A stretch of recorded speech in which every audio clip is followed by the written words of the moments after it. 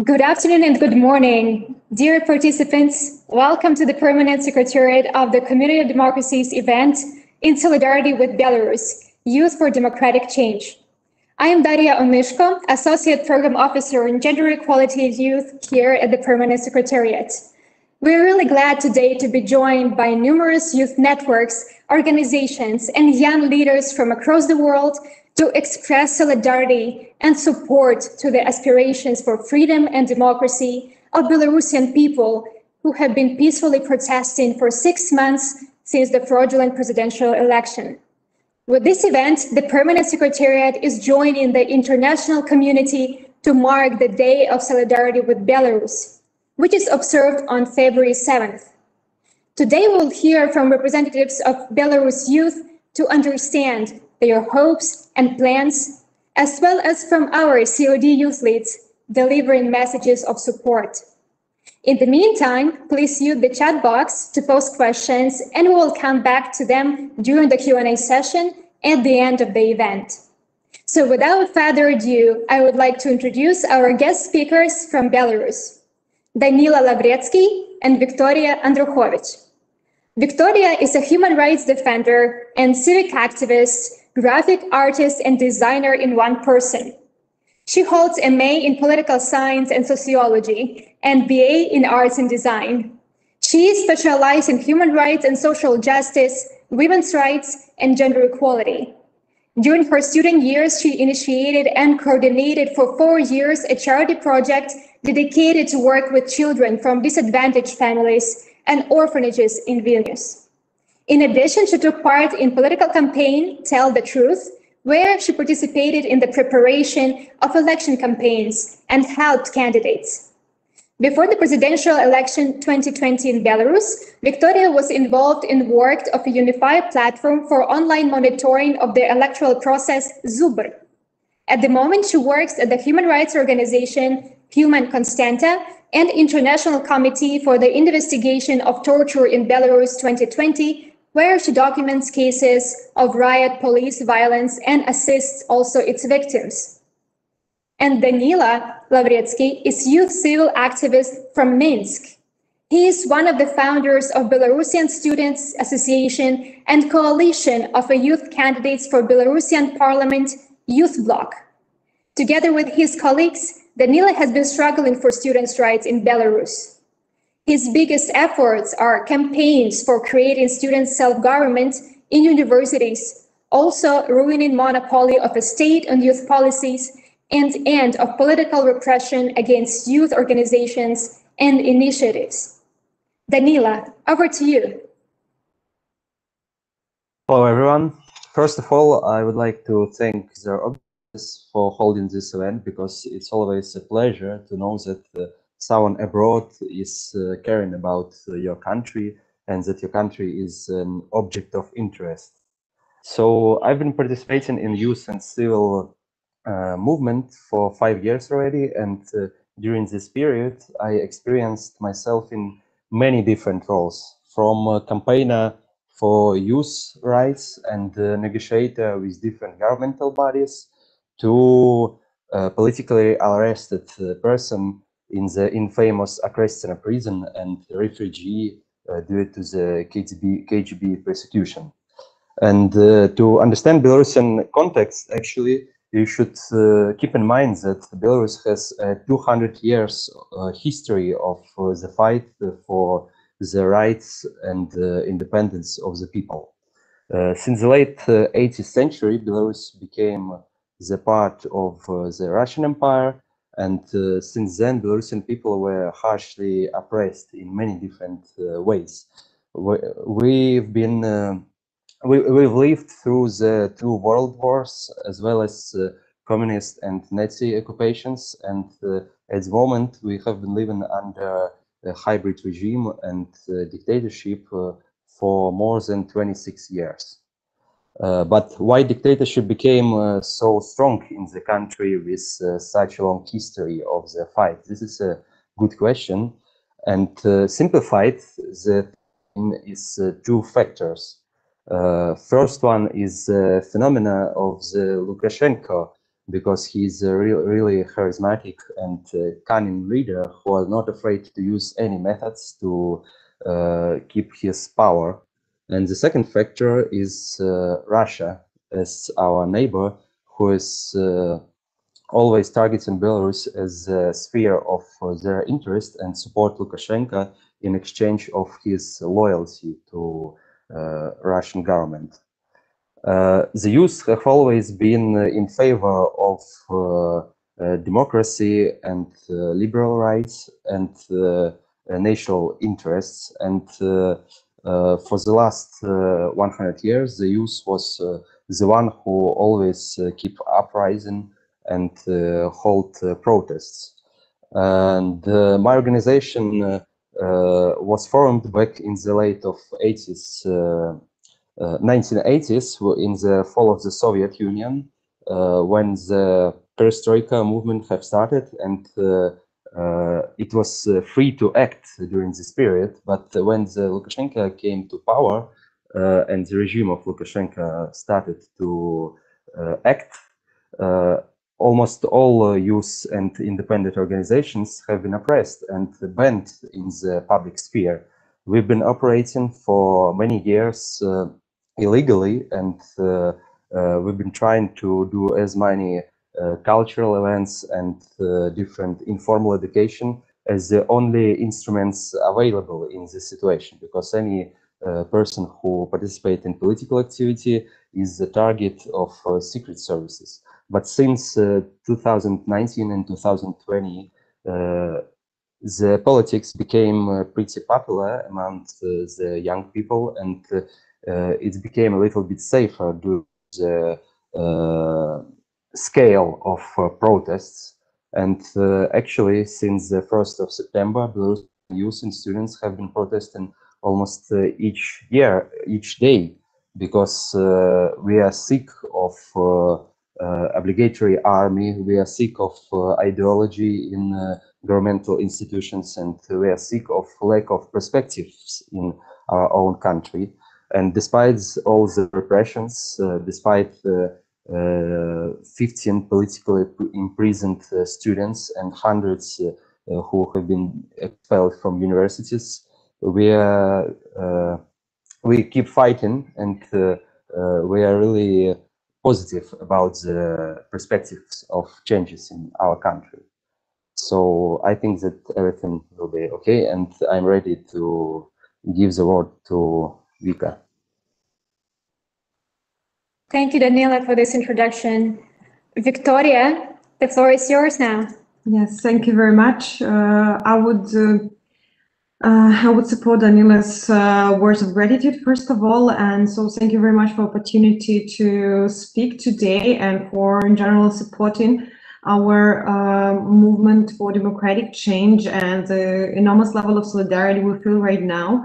Thank you very much for this opportunity to be heard.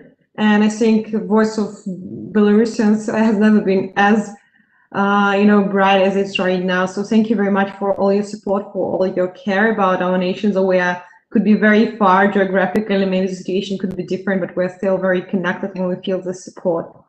And I would start from the fact that definitely Belarusian youth took very active position from the first days of the beginning of the Belarusian protest movement, and a lot of young people were detained, as well as Belarusian students were one of the most probably visible protest group and the largest group that supported workers and joined the strike, and for which it was repressed, probably also one of the most repressed group, because a lot of students were expelled from university, a lot of them were detained, there were criminal cases started against them, and actually Danila's colleague, Alana, who is member of Coordination Council, representative of Svetlana Tikhanovskaya, she was detained and she is still right now behind the bars. A lot of students and a lot of young activists, young bloggers, they are still in prison. And I would say, just in general figures, since I'm connected with human rights, that at the moment there are 226 recognized political prisoners. It's a current number, and definitely among them a lot of young people, students, also teachers, actually who supported the movement, who supported the student strikes, a lot of women and more. And so I would also say that at the moment we feel that definitely protests are coming down slowly, but at the same, it's not really like the fact that the protests becoming smaller. They're switching to a more partisan movement. Right now, people started to unite in their country yards, in their neighborhoods, and they're creating local communities so that to continue their fight for democracy. And yeah, again, like in our organization, there are a lot of like hundreds of volunteers, like very new to, you know, the field of human rights, very new to political activism and everything. It's very inspiring that many people actually started to be that active. And this is actually, I mean, we are living in a very particular time for our nation, and our nation has never been as consolidated, as united as right now. And this momentum is still here, and regardless of the fact that it's already on the 7th of February, there are going to be 6 months of the protest movement, and unfortunately there is not much change. But fortunately there is still this fire, and people are still eager to fight for their freedom, for the democracy, and for their rights. What I would speak more about the current state of affairs, and yeah, definitely right now we are, let's say, there's more like a partisan movement, and unfortunately since the protests they becoming less intense, the government, it has more resources to invest to surveillance in their social networks, in the digital space, and there are a lot of attacks on activists, on people who are just commenting, you know, like, or sharing information online, and a lot of people are being detained just for because of I mean, not enough security of digital space. And also what is peculiar probably from the recent years is the fact that our government decided to create a separate detention camp for the protesters. So we're literally coming back to the time of the Soviet Union with gulags, which is, of course, it's quite horrifying, you know, like taking into account that we're living in the 21st century and we're a very different country.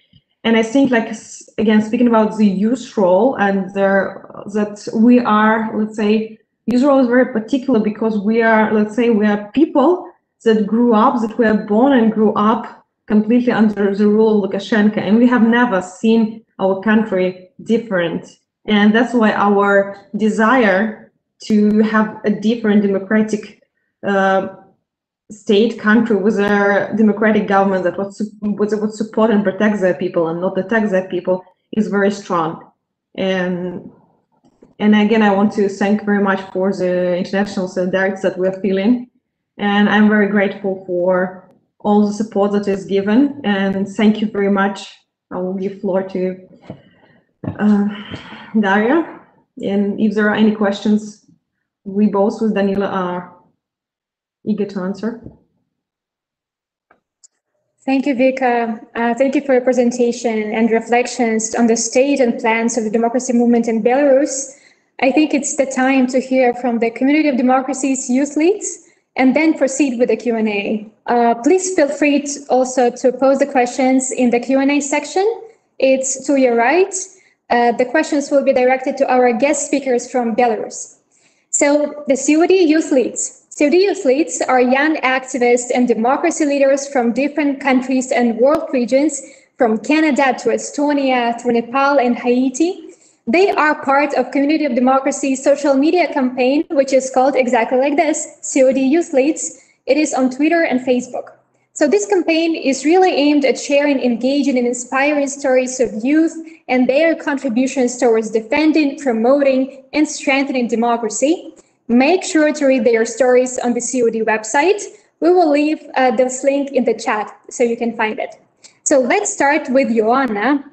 Ioana Dospinescu is currently the president of UN Youth Association of Romania, an NGO that promotes the UN values and principles to Romanian and international youth through comprehensive actions and projects. Ioana, the floor is yours. What is your message to our guest speakers? Thank you very much, Daria, for the introduction. I hope you can all hear me properly. Okay. Hello, everyone. I'm honored to be present here today. First of all, I'm truly impressed by the work done by both of the previous speakers. I find it truly courageous and inspiring how young people are part of this movement and how they are actively fighting for the right course of action. I believe that change, and most importantly, change in regime, is such a difficult process that can take months, years, if not decades. And as the case of Belarus shows, young people play such an important role. Democracy is a process and is often taken for granted. Only its absence makes people appreciate its values and its importance. So I believe that faced with incredible challenges of the way young people, such as the ones in Belarus and in other similar cases, continue to work towards creating change in their communities. Some face, as Vika has told us, face threatening risk or could not benefit from basic rights or freedom. In this manner, I strongly believe that every single young people should fully enjoy all human rights as per the 19th principle of the Warsaw Declaration. As it is in the case of today's discussion, young people from each side of the world are able to share ideas and connect, exchange views of their contribution to the resilience of their communities, and therefore support each other. We are actively proposing solutions and driving actual change in our communities that ultimately leads to significant progress. One thing is certain: young people are a tremendous asset, and I believe that the young people of Belarus can actively contribute to change the situation that there is there today. What I believe, in my humble opinion, that the youth in Belarus seek is a place where human rights of very young people are met. A community that can ensure that every young person is empowered to achieve their full potential and their positive contribution as agents of change.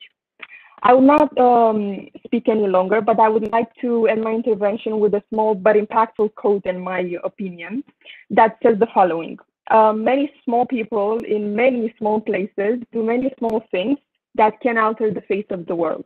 In this way, I believe that we, as many young people in many small places, can do many small things that in the end will alter the face of the world positively.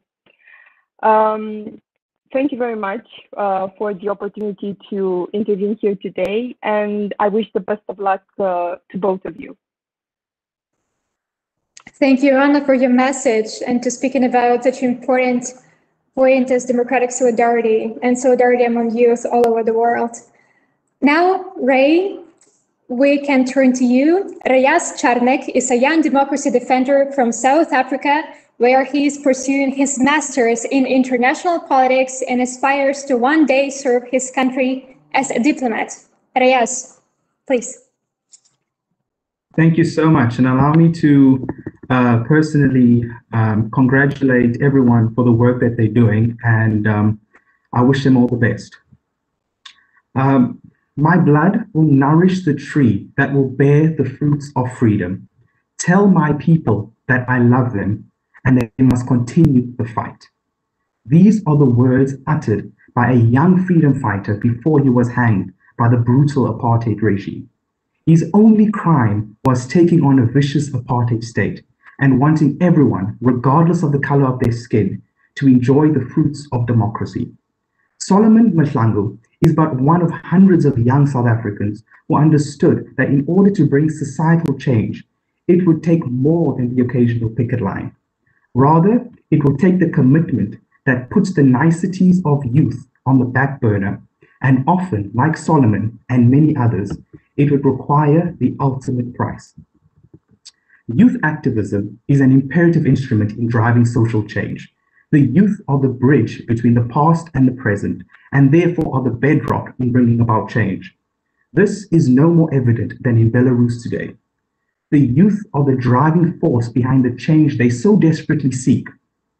On the first day of Mr. Lukashenko's 26th year in office, thousands of students armed with nothing but their desire for a just and democratic society took to the streets, voicing their discontent. This has continued on for 6 months, and often these students have been met with violence and unlawful imprisonment. The reaction by the Lukashenko regime bears frightening parallels to that of the apartheid regime in South Africa, which would often abuse their power by unlawfully detaining activists and torturing them in hopes of scaring them into submission. This does not work in South Africa, and from what I hear from our speakers, it is not working in Belarus. Among the 19 principles of the Warsaw Declaration are free and fair elections, as well as the freedom of peaceful assembly and association. The Warsaw Declaration provides a roadmap to effectively establishing and a functioning democracy, and the principles are the clarion call for all those who seek a just and democratic society. By the adoption of the Warsaw Declaration, states recognize the universality of democratic values. My hope is for the Warsaw Declaration to be at the center of democratization in Belarus. As in South Africa, the youth of Belarus have taken it upon themselves to be the drivers of change in their country. And just like in South Africa, they have been met with violence and unjust detainment. Just like in South Africa, freedom and democracy will not be achieved overnight and will come with much sacrifice. May the indomitable spirit of Solomon Mahlangu and the youth who have sacrificed everything for South Africa's democracy guide you on your way to a just and democratic Belarus. I thank you. Thank you, Ray. Rita, I would like to hear from you. Rita Saez is the chair of the Portuguese National Youth Council. She is a young leader committed to representing and giving a strong voice to youth in its diversity. Rita, over to you. Thank you, Darina. Can you guys hear me well? I'm having a little bit of problems with my internet. Yes? Perfect. Yes. Okay, so I'd like to start by thanking Vika and Daniela for your words and for providing us a better understanding of what is happening in Belarus. The truth is, there was some coverage of the situation after the elections and with the beginning of the protests, but after that, the world turned, or the news turned into COVID more than anything else, and we are lacking a lot of information about what's going on today. So it was very nice to actually hear from you, even though the news are not the ones that we would like as Portuguese youth. And I obviously wanted to show my support and the support of the Portuguese young people for a free democratic Belarus. And thank you for your courage and dedication to the cause and the values of democracy. We believe that the COVID-19 pandemic cannot make us turn a blind eye to human rights abuses. It cannot make us forget the Warsaw Declaration. It cannot make us forget that you are needing our help, and we should cooperate and use the diplomatic means as well as we can to make sure to defend the democracy, liberty, and the rule of law. So in every opportunity that we have at the moment in Portugal to speak with governmental officials, we are using it to bring attention to the Belarus situation, and we'll continue to do so as long as it is necessary. I wish you a lot of courage, and we do hope that things change for the best, and you can count on us, obviously. Thank you, Rita, for your message of support on behalf of Portuguese youth. And last but not least, Wilbert. Wilbert Ford is a young activist from Haiti. Since 2010, he fights for the respect of the democratic achievements. He initiates demonstrations for the respect of the rights of the students in Haiti. Wilbert, please.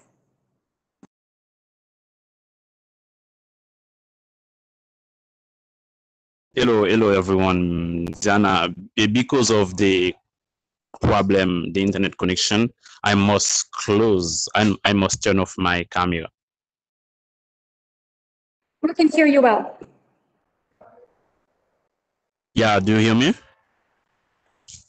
Yes, we can hear you. Please go ahead. Okay. Hello everyone. Hello all young people in the chat. I appreciate this initiative. Today I am here to speak with you on 2 points. First, of my experience as activist in a poor country like Haiti. Secondly, to encourage you to protest when your right are not being respected, because it is one of the way that you can make your voice hear and say no to the mismanagement of the government. Young people are considered the future of the whole world. They call to take over. This is the reason why they must get involved at all the level. They have their role to play in participatory democracy. Dear young people in the world, we are not going to give you a gift. Get involved, participate, denounce when it does not work as expected. You are the future of the democracy. It won't be easy.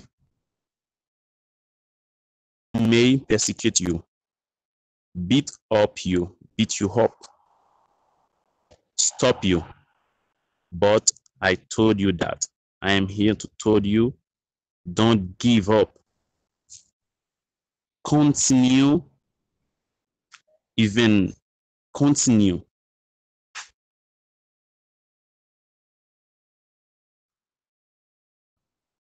Have been the objective of all kind of persecution in Haiti. But me and all young people, all young activists in COD, democracy, we are there to tell you, don't stop.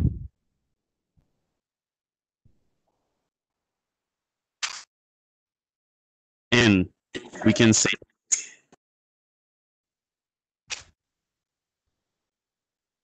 in Haiti, sometimes we have been persecuted. We have been beat. We beat you sometimes, but we can say, thanks to the youngest participatory democracy have been triumph in Haiti.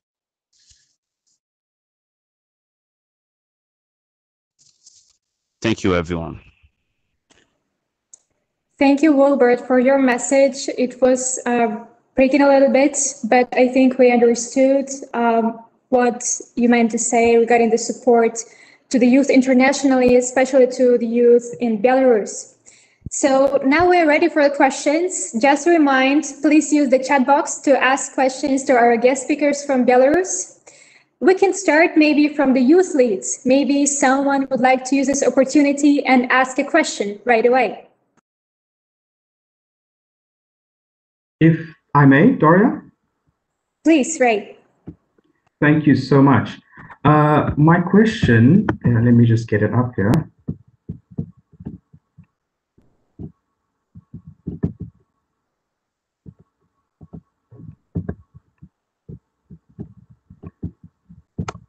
Yeah, my question is for either of our keynote speakers. The EU and the US have been rather gingerly in the reaction to what is taking place in Belarus. Although both have officially released statements of concern, strong language has often been absent from their official rhetoric, despite the aggressive anti-Western messages uttered by Lukashenko.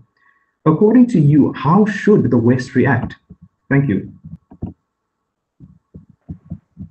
Vika, would you like to go first?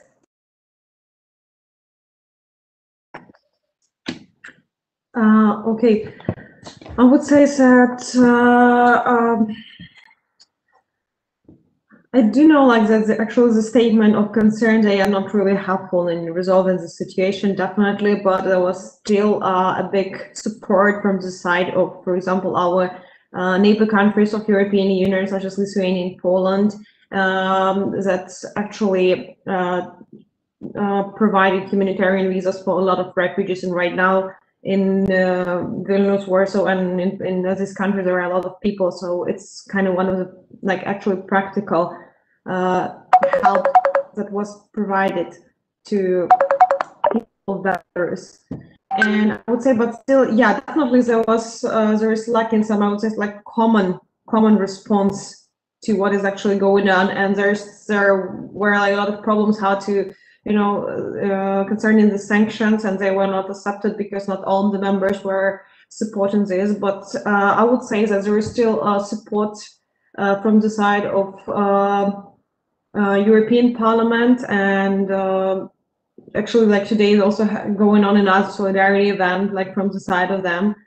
And I would say that there are still a lot of funds, a lot of NGOs that are helping and providing funds for Belarusian NGOs,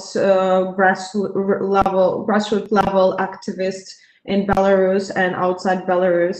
So from my point of view, a lot has been done.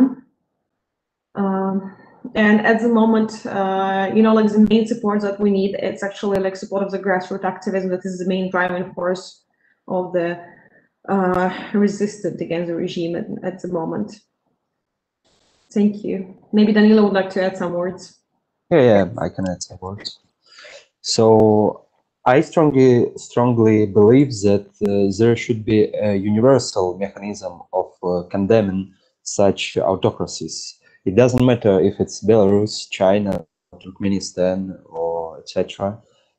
And the West and the democratic state should always condemn such regimes in any way possible. At the same time, I'm also in favor of any kind of sanctions because it demonstrates the people inside who support the regime, especially those functionaries who are still in the government, that they're a minority in this world and they're not right, because the more developed, the more prospective states are condemning the choice. And at the same time, I also strongly believe that this support is important for the people to see that they are not alone in the world, and there are similar stories of similar states, of similar periods of the history of other countries, and that people actually went through this story. I mean, the other people, the other nations, and they actually won, and now can help other nations. So I believe that basically the reaction should be as strong and supportive as possible. But at the same time, it all depends on us, because any actions are more effective than the words. Absolutely. Thank you, Danilo and Vika. I had actually a similar question. Maybe there are specific steps that other youth organizations all over the world can take to support youth in Belarus. I can continue if it's okay. At the moment, my organization, the Belarusian Students Association, is really in favor of supporting the idea that other student unions and youth unions in other countries should support the idea of sanctions against Belarusian academia and Belarusian universities, because there are a lot of facts of violation of student rights, and there was a riot police in the university campus, and the rectors and deans and other academia rulers are still in power. And we believe that by cutting the connections with other universities and especially international organizations who donate to those universities of ours, we will show them that they're actually being isolated. They're not like Polish people or the Lithuanian people. They're more like the Chinese or even the North Korean people, and it will definitely influence on their minds, because I know and strongly believe that there are still some decent people among them, but they not yet understand how far the support of the regime have gone, and we should really take care of this. Thank you, Danila. Vika, would you like to add? if I may ask, so the question was in particular how youth organization can help, right? So I would say it will be very helpful to lobby, for example, some educational opportunities for students, Belarusian students who've been expelled from the universities, young people who had to flee the countries, and usually like Belarusian refugees, they face very difficult conditions because they don't really have resources for living in the country. And, you know, like, for example, if you leave to the Western, if you move to the Western countries, there is a huge gap in, you know, let's say welfare. So Belarus, I think like Danila faced with this as well, that it's pretty hard to, let's say, start living in a foreign country when you just arrived and you have nothing because you had to flee urgently the country and you don't have anybody to help there. And if some youth communities inside of those countries where will be able to provide any kind of help to the refugees, in terms of helping them to, let's say, to settle in the country, to find an apartment, to be just a friend, at least to support, you know, because people went through quite a harsh situations. That would be very helpful, I think. And besides, probably like providing some help to other youth NGOs that are right now working and providing help to Belarusian inside and outside of the country would be also very beneficial. So thank you very much. Thank you, Vika. We have one more question in the chat from Jose Alvarado from National Democratic Institute. So Jose is asking, how have you been able to navigate the challenges of the COVID-19 pandemic in your activism? May I? Please, if Daniela don't mind, because I think like it's a very good question. I really like it. I would say that Belarusians should be grateful for COVID-19 in certain way, because it was one of the driving forces of the resistance movement, of the triggers.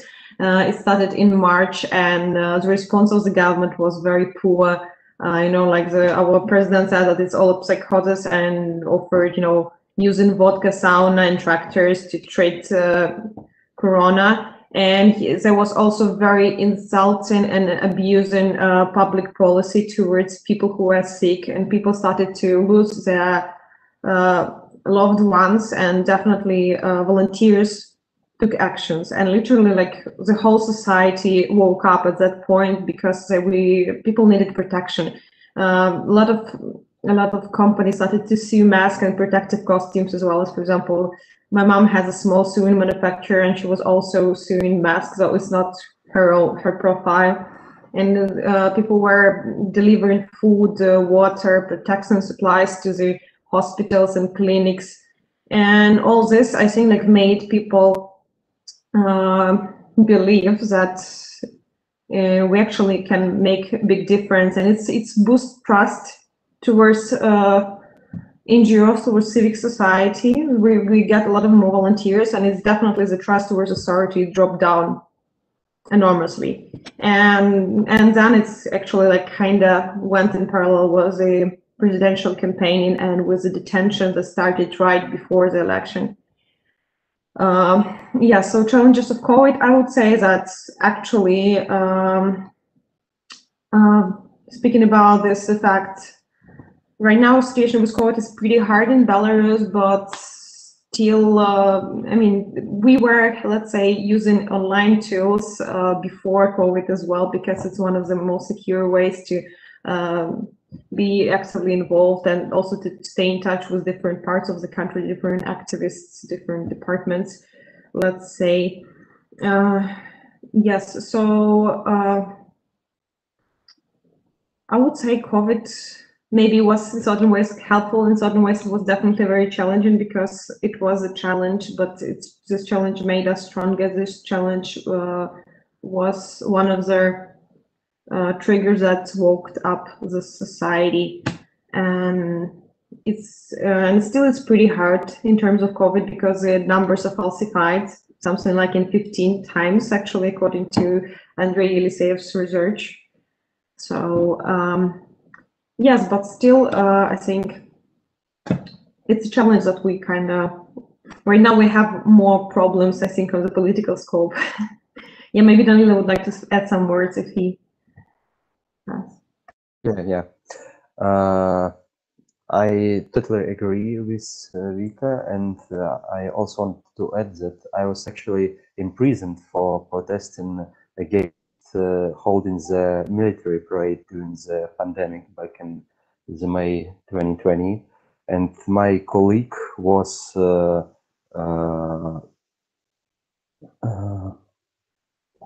was kicked out of the university for striking against in favor of introducing of any quarantine measures in her university, because Belarus was the only country which didn't introduce any quarantine measures in the universities due to pandemic. So everything was keep like it was before 2020, and despite all the protests, people still are in favor of different quarantine measures, especially the youth who is studying in the universities, because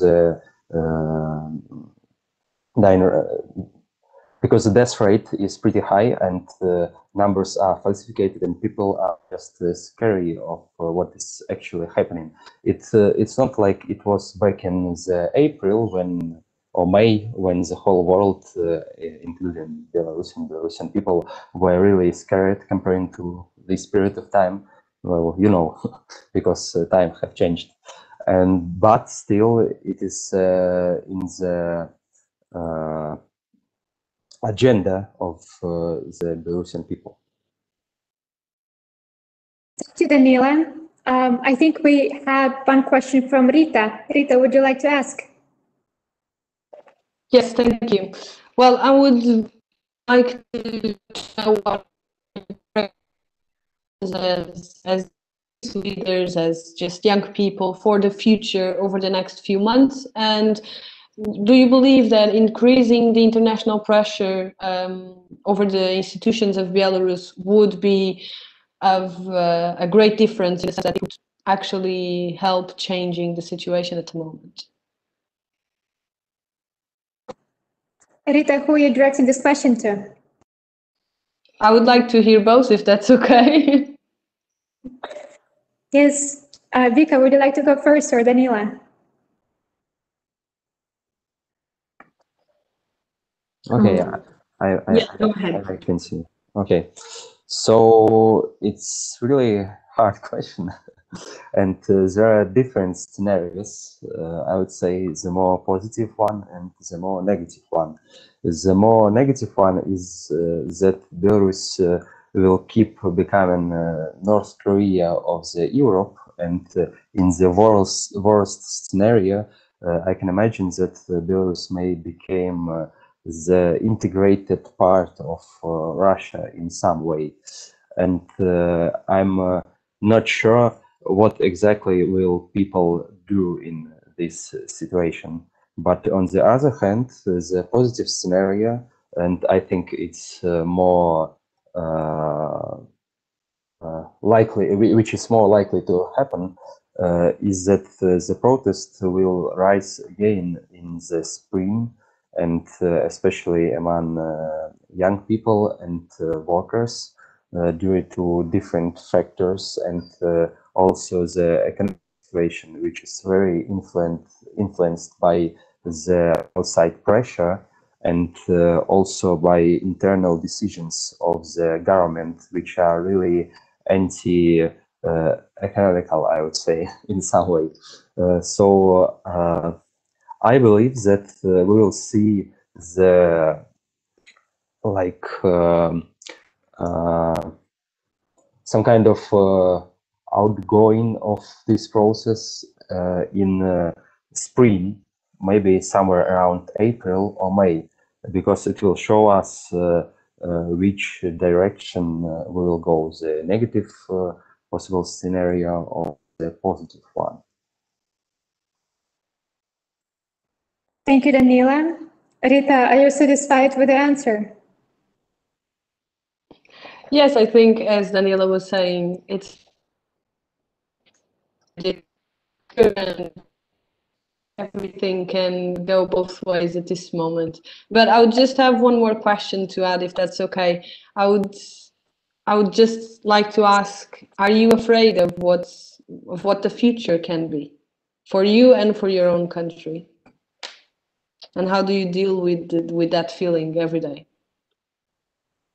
That's Well, quite a different question, yeah, Danila. yeah. Well, of course, in many ways, because my colleagues are imprisoned now, and I'm not yet sure what will happen with them. It might be 3 years of prison. This is a positive scenario, actually, or it might be even something worse. And also, I believe that in this scenario of Russian entry in Belarus, there might happen some kind of war, and it also not the best thing can happen in the life of any person. But I'm still willing to fight whenever it costs and whenever what will happen, because we don't have much choice now. This is a historical moment, and if we already this process, we should go to the end. Like, there is no way back. So yeah, I'm from one point of view afraid, but on the other hand, I'm also pretty confident about what I'm doing and what I'm going to do in different scenarios. Thank you, Danila. I don't know if Vika wanted to add. Yeah, I wanted to add a few words. I would support position of Danilo because it's very hard to speak about future regarding Belarus because we don't know what's going to happen tomorrow. So 3 months, it's a lot. I don't really believe in scenario of becoming part of Russia. For me, it's pretty much impossible. But unfortunately, yeah, so I would say that it's very hard to predict, but right now it's kind of the regime is still quite repressive, and there is still maybe less intense, but still resistant move against the regime. And there is like a constant, let's say, already stagnation, like of this fight between both of them. And I think there should be like some sparkle or triggers that so that there could be some more actions in between. And don't feel that actually people would like to go for further action in terms that it will definitely take certain sacrifices, and it's like nobody wants to sacrifice.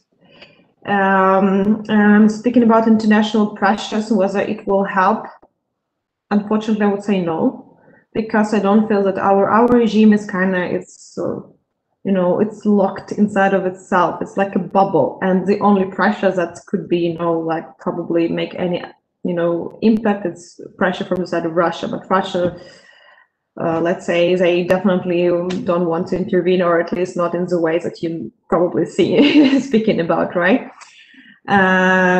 So yes, fears. There are definitely fears because, like both with Danila, we are right now outside of our country. Unfortunately, we have our families inside, we have our friends. As Danila said, some of our colleagues and friends, they are actually in prison. And if there would be no positive change, so that means that actually they may spend a few years in prison, which is yeah, it's not really something positive to think about. But yeah, we still hope that we can make a change, we can make a difference. There are still a lot of people that supports the resistance movement, and a lot of people outside of the country who have to flee and inside of the country to flee. But actually, I wanted to say that maybe in 3 months, you said, so there could be possibilities that, in 3 months, the situation with COVID, if it's improved, then there could be like a huge migration from Belarus. Most probably. Migration right now is very high, but it's getting more and more intense. And if there will be like some improvement in terms of lockdown, then there will be more people who would like to move out of Belarus. Because it's kind of problematic to live in a country with such problems on a political and economic scope. Because a lot of people, they're already afraid to go out to the streets. So a lot of people don't have jobs. Economy, a lot of companies, they relocate because of the conditions, and their economy deteriorates. civil society is devastated. So unfortunately, right now, it's not really beneficial for the country, this current state, and if it will get worse, and so more people will migrate, and we will, lose more people. But I mean, with the majority with whom I spoke, who fled the country, the majority want to come back, which is a very positive sign. So thank you for the question. Thank you for your answers. Thank you. And we have one more question from Joanna. Hi. I just have one quick question, which is sort of related to the situation in Romania as well. Has the local media affected your efforts to change the current situation? And if so, how did it affect it? Because, for example, to give you a background, in Romania, even though we have a democracy, there are certain press outlets that, the phenomenon of fake news, distribute fake news constantly, and this way has given free path to an extremist political party to gain 10% in the Romanian parliament, which shifted the optics really to a really nationalist view.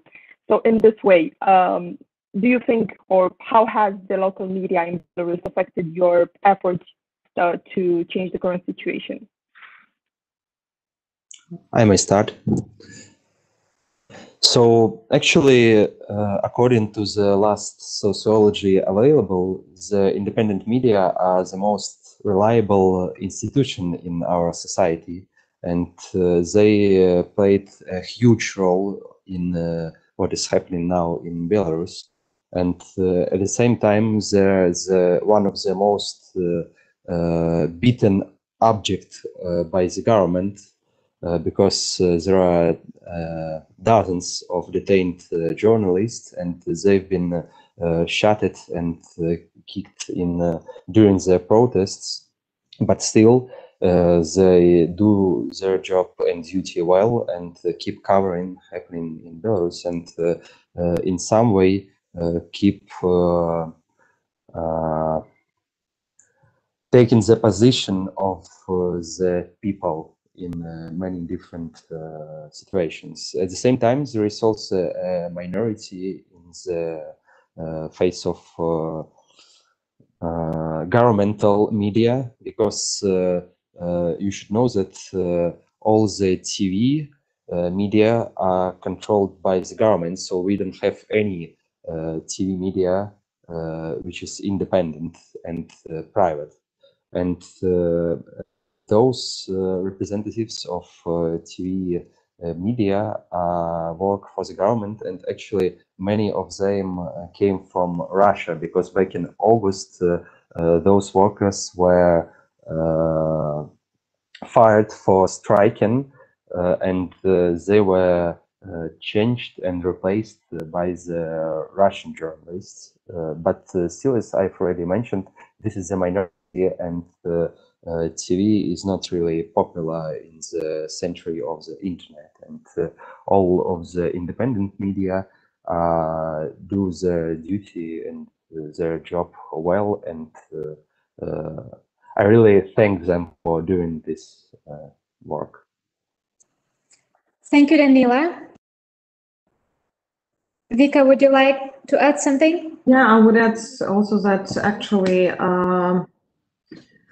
apart from COVID, one of the triggers of this like mass protest was also work of the media, and I do agree that they play like a big role, especially Telegram channels.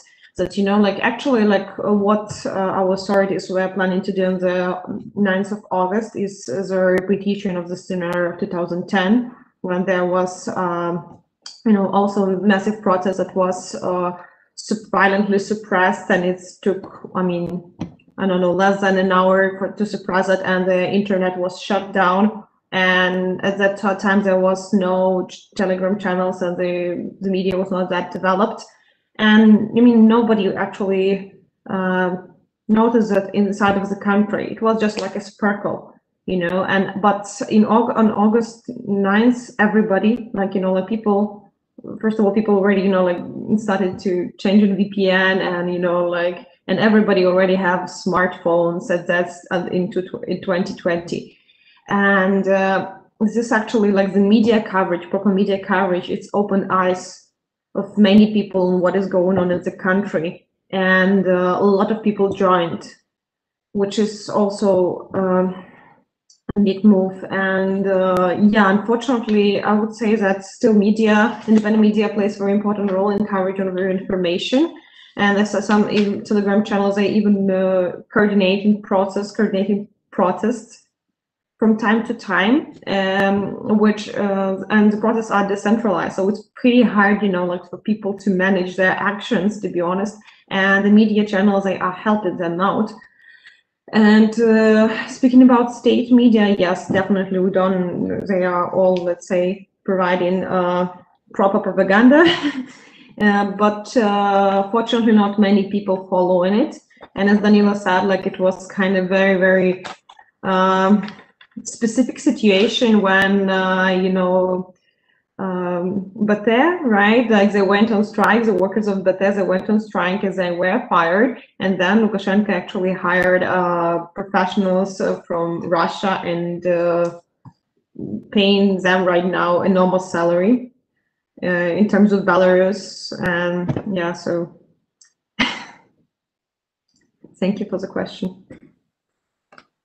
Thank you, Victoria. Thank you, Danila. Yes, the new media played a special role in the whole democracy movement in Belarus, as we can see. Yes, as we're getting closer to the end of today's event, I would like to thank our speakers and participants for joining today's session to mark the Day of Solidarity with Belarus, which is observed on February 7th. Today, we heard from representatives of Belarus youth to understand their hopes, plans, and also try to identify together ways how to support this democracy movement. Almost all of the speakers today mentioned the strong power of democratic and also youth solidarity. And next week, on February 9th, we will have one more opportunity to come together, but this time for a high-level event with the involvement of democratic representatives of Belarus. We look forward to hosting you for discussion just in a few days. Have a nice day and take care. Goodbye. Thank you.